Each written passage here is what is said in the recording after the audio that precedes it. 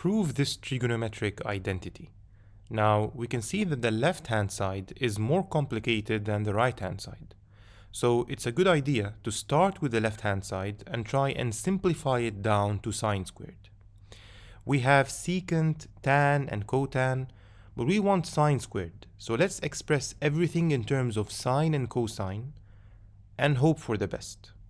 Secant is 1 over cosine, tan is sine over cosine, and cotan is cosine over sine. Now let's clear all the denominators to make it simpler. To do so, we'll multiply the top and bottom by sine cosine. Doing so, we get sine squared over sine squared plus cosine squared. Of course, the denominator is just 1. So the left-hand side is sine squared, which is identical to the right-hand side. And that completes the proof.